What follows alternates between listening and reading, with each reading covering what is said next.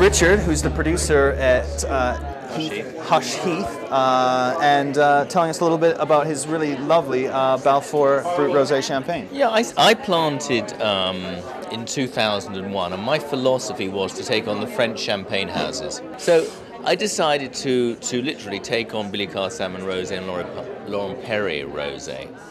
And we're meticulous. We grow and we make and we produce and we use the same grapes exactly as the Champagne region.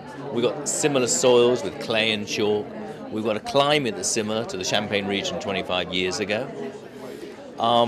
We use Chardonnay, Pinot Noir, Pinot Meunier. We hand prune, we hand pick, everything's done by hand.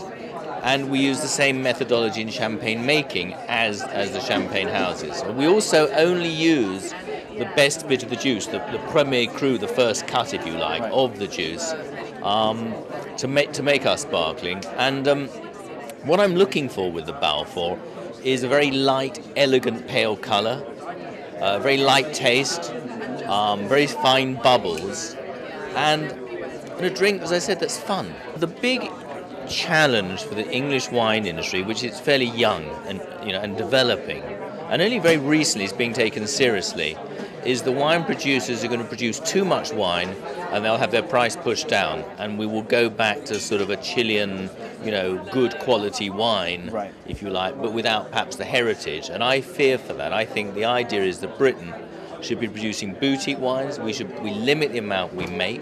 I think the packaging and the professionalism, the branding around it, it's got to be absolutely the same as if you're a top French champagne house. You can't compromise on anything.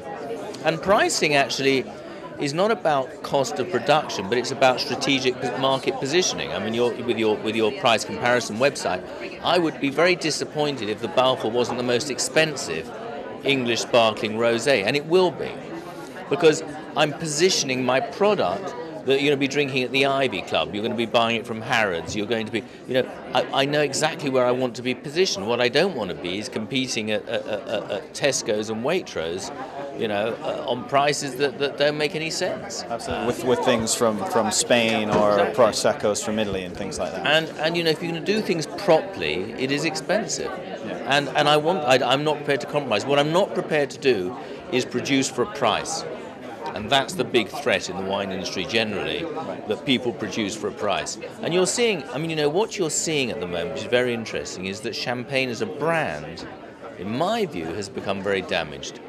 It used to be, 20 years ago, you go out for a glass, I'd like a glass of champagne, and it meant something. Today you ask for a glass of champagne, and frankly, the range is from here to here. Yeah. And there's a lot of very, very poor sparkling wines called champagne because they're made in the Champagne region. Absolutely. Whereas what's happened with the sparkling wine world, it's been very interesting with the growth in America and Australia of the wine industry, has been that you've got carbonated sparkling wines, which is the Prosecco type wine, which is traditional sparkling wine, and then you've got sparkling wines which are the Méthode Traditionnelle or Méthode Champenoise, made exactly like champagne, but not actually grown in Champagne. And those wines, if you like, are now competing with the best champagnes in the world.